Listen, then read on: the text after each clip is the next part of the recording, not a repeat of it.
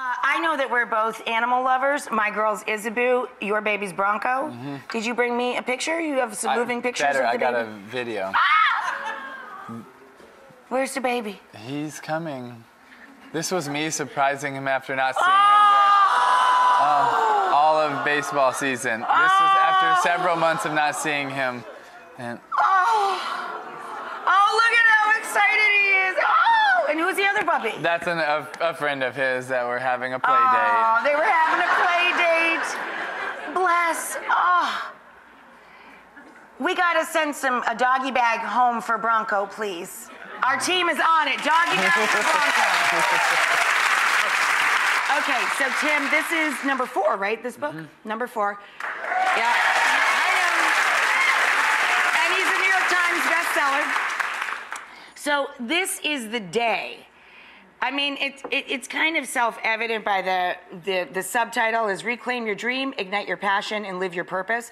But give us the bones of the book and what it meant to you, what this project meant to you, this book. I feel like everyone has a dream, has a passion, has a goal, and I also believe everyone has a purpose of why they're here. And I want to encourage people to not listen to the naysayers, the doubters, and all the reasons why you don't go after things, but encourage people to go after their dreams, to fight for what's right, to have a life of meaning, significance, and purpose.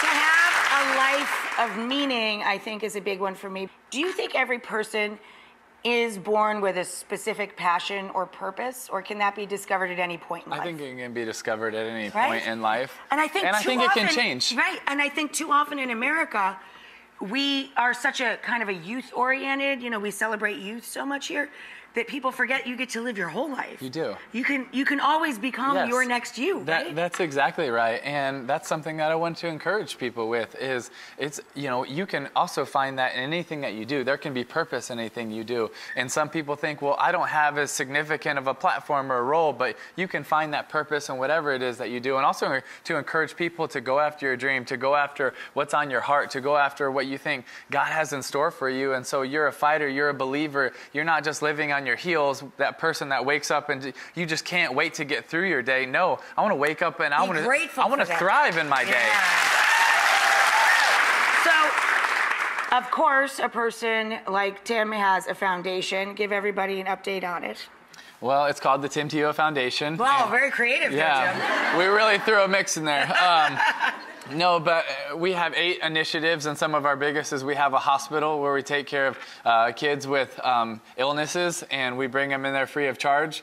We have a Night to Shine, which you're seeing right now, which is a worldwide prom for people with special needs. So this last year we had 5. Just think about what that means, to bring in children from all over the world with special needs and let them have the prom night of everyone's dreams. It's my favorite night of the year. But one of my favorite parts about Night to Shine is that it's not just for high school age kids. I mean, we've had people that are 80 years old go to their first prom ever and be celebrated. And is that your favorite night of the year? Do you get to go to prom night every year? It's not even close. I didn't go to prom in high school, so I'm getting it in now. But it is by far my favorite night of the year, and it's my favorite night because we get to throw the biggest party in every city pretty much in the States, in 20 countries around the world. And for a lot of these kids, or some adults, they've never been celebrated, they've never been cheered for, they've never been clapped for, and we know what it's like. And so many of you know what it's like, but they've never been the recipient of an award, of a prize, of walking down a red carpet. And so we're throwing the biggest red carpet, on the grandest stage to celebrate them.